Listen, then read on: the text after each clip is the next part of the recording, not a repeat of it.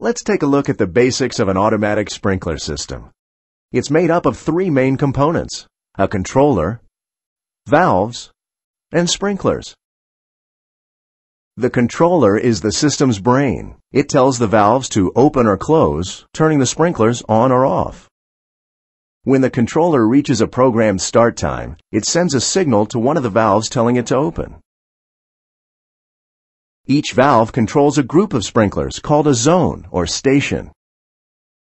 The valve works like an automatic faucet. When it receives the command from the controller, it opens the flow of water. When the run time for the zone is done, the controller tells the valve to close. The valve closes, shutting off the flow of water to the sprinklers. The process is repeated for each zone in the system.